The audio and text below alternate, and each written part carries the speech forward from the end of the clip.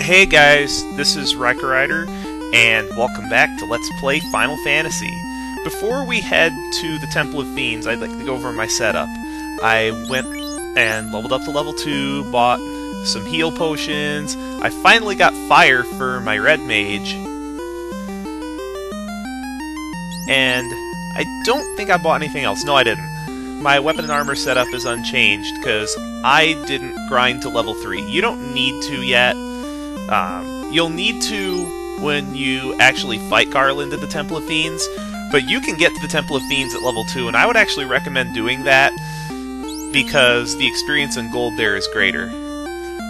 Right now, I'd actually like to go over what the various stats do. You have 5 base stats, and everything else is derived from that. The base stats are Strength, Agility, Intelligence, Vitality, and Luck. Every 2 points of strength that you get, raise your damage stat by 1. Your agility is directly added to your evasion percent. Intelligence is supposed to increase magic damage, but due to a bug, the intelligence stat does nothing. Vitality affects how much your max HP goes up at every level. Your base HP gain per level is your vitality stat divided by 4. Now, some levels, like level 2, will have characters with strong HP gains, which add an extra 20%. Luck, I believe the only thing luck affects is your chance to run from battle.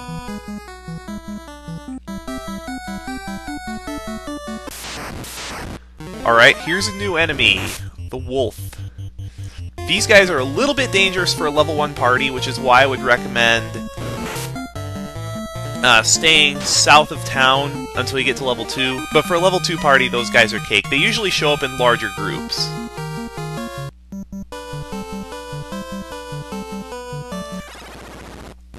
Alright, we're at the Temple of Fiends. Garland is straight through that door, but 1, we're not ready for him, and 2, there's some treasure here. There are 2 treasure rooms, not a whole lot here. Well, there's 2 treasure rooms here that we can get to. There's 2 more that we need the key for. Spiders are pretty inconsequential. I don't even think they can poison you. I believe you can run into up to 3 of them here.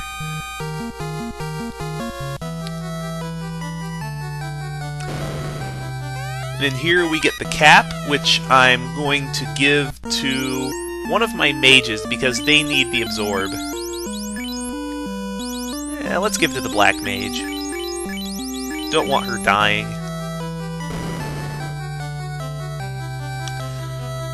The 4 treasure rooms are in the corners of the temple, but the 2 on the east side we can't access until we have the mystic key. We get a heal potion and a cabin. Okay, these guys are pretty dangerous. They have a lot of attack power and a little bit more HP. If you run into one of these, I would suggest using fire because they're weak to fire. They have 56 HP, a damage stat of 17, and I think they can even hit twice per round. You can run into multiples of those, and that's a really dangerous encounter that can sap your spell charges. That should be all the treasure we can get here. Oh, we got another new enemy. Bone. These guys can hit a little bit hard, but they don't have very much HP, and their experience isn't even really worth it.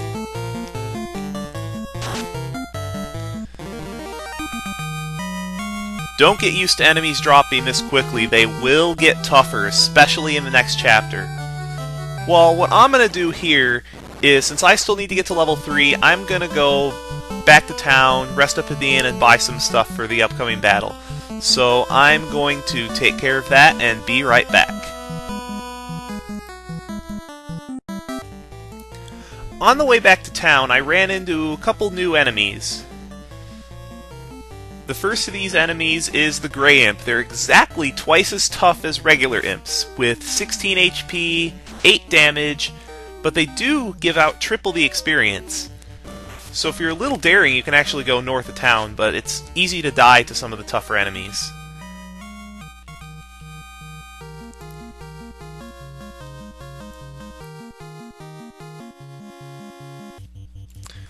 Okay, these are the guys that you want to avoid while you're on the world map, and this is the reason why I don't like going north. Mad Ponies are some of the toughest enemies that you can run into in the Temple of Fiends area. If you run into them, you'll want to have as many people casting fire as possible. They have 10 attack and can hit twice per round. Alright, we're back. I finished the level grinding I needed to. It doesn't take very long at this stage in the game. I went ahead and bought a couple more things in town, but you don't want to go too hog wild with your gold yet, because in Chapter 2 you're going to be needing a lot of gold, believe me. So I think we're finally ready to go into the Temple of Fiends, so let's go!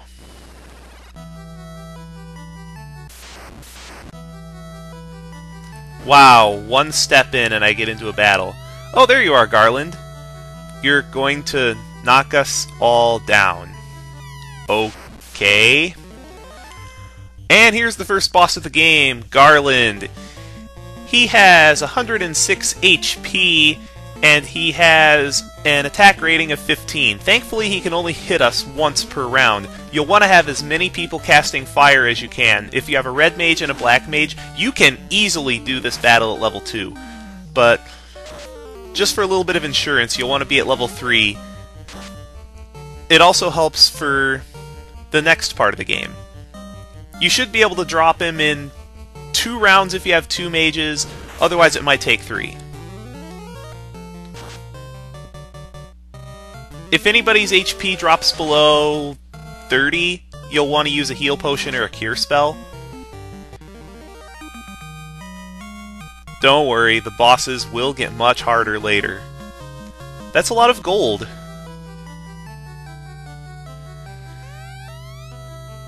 Yay! We rescued the princess, and she teleports us back to the castle. And the king has given us a new quest and constructed a bridge to the main continent. And the princess gives us the loot. It might just come in handy someday.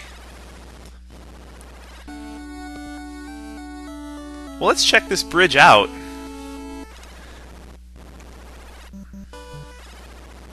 Oh, the first thing I want to do before I go out and adventure is rest up at the inn, because we need all the HP we can get. Because once you cross that bridge, you're going to go into a new enemy domain where the enemies are, believe me, a lot tougher. And so the 4 Light Warriors begin their true journey. The journey to make the 4 orbs shine once more.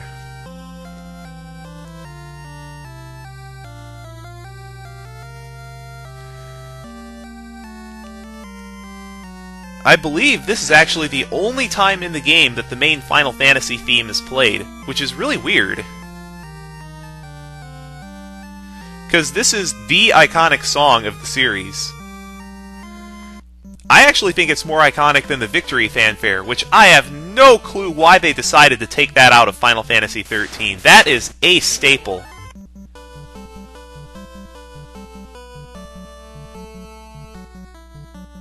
Now, there's a cave to the north of that I would like to talk about if I would stop getting interrupted by random battles. Aha, here we go. This is Matoya's cave. You'll need to remember this place for later. Gee, I wonder what that could mean. If you if you hold the B button on the world map and then press the select button, you'll be able to bring up a map of the entire world. There's a pure potion, a heal potion, and another heal potion in here. Very valuable at this point in the game. So, Matoya's missing her crystal. In later versions, that's translated Crystal Eye, which basically means her eyeglasses. You'll need to remember this place for later, as it's very important for progressing the plot next chapter. And here's another new enemy, the Grey Wolf. These guys are a lot tougher than their normal cousins. They have, I believe, 72 HP. They do give a lot of experience, though, so it's worth taking them out. If you run into groups of smaller enemies, or groups of enemies where you have tough enemies and lesser enemies, you'll want to take out the less threatening enemies first, so that you can minimize the amount of damage that they deal. In later Final Fantasy games, you'll often want to take out the tougher enemies first, but there's so many monsters and encounters in this game that it's better off just taking out the lesser enemies first. You'd be surprised how much that damage can add up. Yay, we got him! Told you those guys give a lot of experience.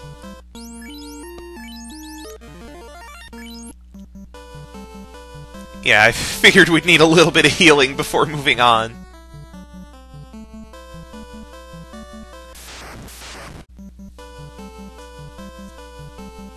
Our destination is far to the east of here.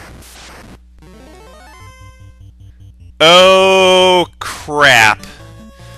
These are the guys that I was really afraid of. You really shouldn't even be fighting these guys until Chapter 2. These are ogres. They have high physical defense, they have 100 HP, and they have 18 damage stats, so they can deal over 30 damage to a party member with a single attack. This is why you want to have your fighter at the top of the attack, at the top of your formation, so that he can take the most hits. Keep your HP high for this battle, and try to take out one of them as fast as possible. Do not be afraid to use your spell charges here.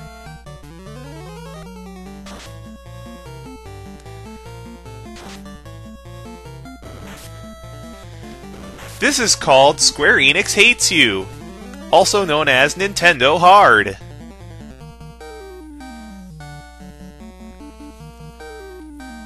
And this is the reason why I don't like using heal potions in battle, is because outside of battle they're a lot more efficient for what they do. Whew, got rid of one of them. Now, I'm still not out of the woods yet, but the rest of this battle should be relatively easy. It'll just take a while.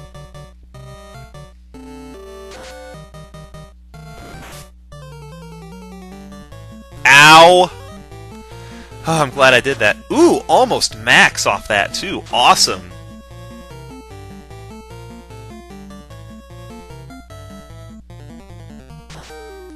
The experience and gold these guys give is awesome, but at your low level, it just isn't worth it. You really shouldn't be fighting these guys until at least level 5 or 6.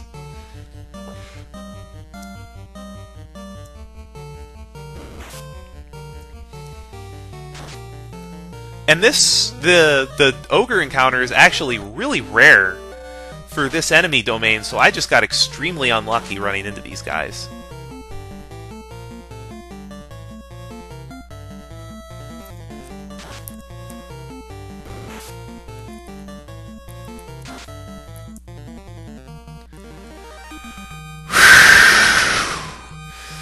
Man!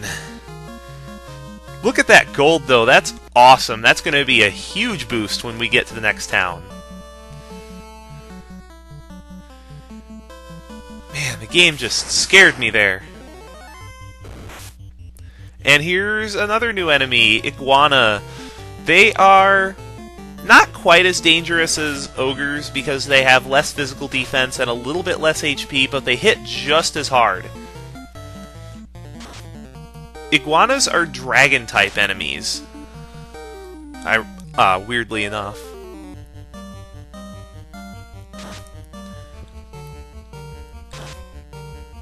They don't have any weaknesses, so just smash their faces in with your physical attacks.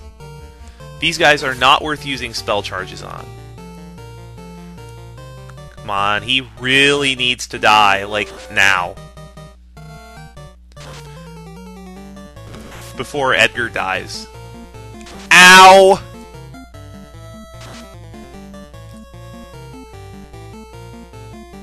Die faster!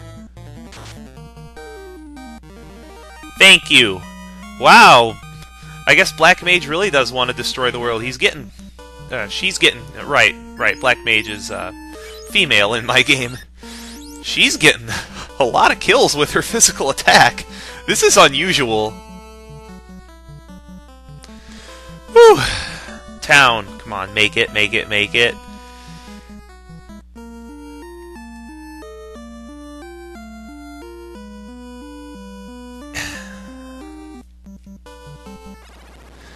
Thank you.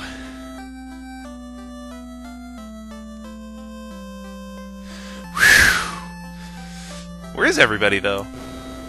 Well, the first thing I want to do before doing anything in town is stay at the inn, because I really need to get my spell charges back.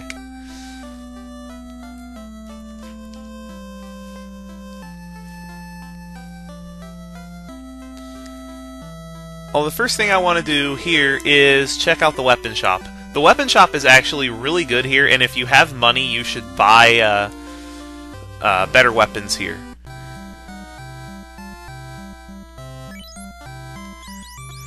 The short sword is easily your best buy. It has a damage rating of 15, but if you're short on cash, the Scimitar is a good alternative. It has the same hit percentage as the short sword, but it has a little bit less damage, but it's less than half the price. The hand axe is not really worth it. Gives you only 5 hit percentage for an increase in damage of 1 over the short sword. I do not like any of the level 2 white or black spells here except one. The reason why I don't like buying ice here is because you're better off buying level 3 magic in the next town. Ice is 20 to 80 damage to one enemy, dark blinds enemies, slow reduces enemies' chances to hit, and temper is bugged. Temper is supposed to raise the target's damage, and it's really broken in future versions, but in this one it does nothing. Lamp cures darkness, mute silences enemies, which can be useful if a lot of enemies that you wanted to silence weren't immune to it. Alit reduces damage by lightning significantly. That's the only spell I like. Invis is okay. It raises the target's evasion. And if you need something to do with your level 2 spell slots, that's one of the better spells you can get. Alright, now that we've explored town a bit, let's see what the... Where is everybody in town anyway? Oh,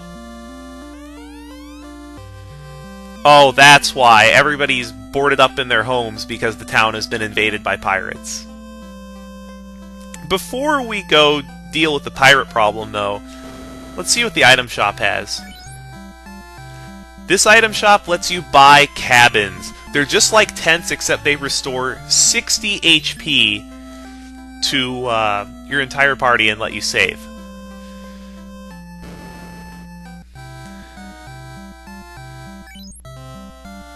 At the armor shop you can get iron armor, but I don't think it's worth getting until after you have more gold and you're ready to move on to the next town. It has a lot more absorb than the chain armor, but it's so heavy and it can only be equipped by the fighter at this point. So if you have a fighter, it's good to get. You can get gloves here as well, which are... Well, they can be equipped by anybody, and you're not using that equipment slot for anything, so you might as well buy them for everybody who's not your fighter. The wooden shield is great to get for your fighter because it gives him 2 extra points to absorb at no evasion penalty. Well, now that we've explored town, let's go... Oh. Let's go fight the... Wow, 9 of them. But these guys are the weakest enemies in the game. They have only 6 HP. These guys are softer than imps. They have a damage rating of 8. So the only reason why this fight is even remotely challenging to lower level parties is because of how many of them there are. Even Terra can defeat them in one hit with her physical attacks.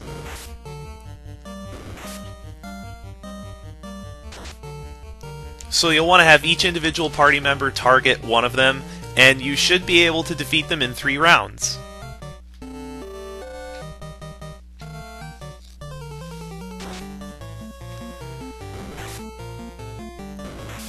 The danger of this fight is because there are so many of them, if all of the pirates decide to gang up on one party member, he could lose HP quickly.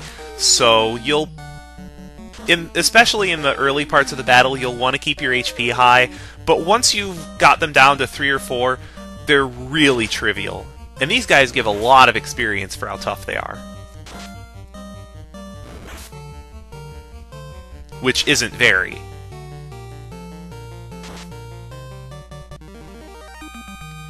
Yay! We win! And again, that's... oh, cool. Not only gold, but a level up. Excellent! If you level up to level 4 before fighting these guys, they're just a complete joke. At level 3, they can be threatening if you get unlucky. That's it. And the pirate decides to hang up shop and give us a ship. But now that we've defeated the pirates, all the townspeople have come out of their homes and are roaming town again. Let's see what they have to say. Okay, so Matoya has an herb. Remember that too. That piece of information will come in handy during the next chapter.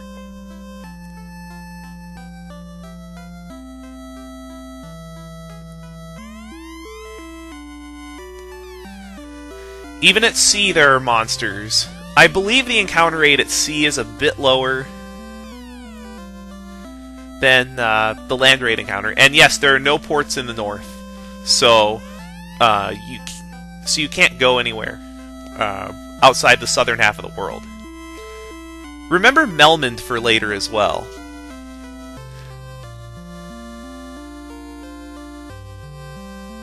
That's more of a Chapter 3 thing. Okay, I think that's everything we can do here. So we have 2 new towns to keep in mind. We have Elfland, who's having a problem with their prince, and Melmond, which we don't know a whole lot about. So let's go to Elfland in our new sailing ship next time on Let's Play Final Fantasy.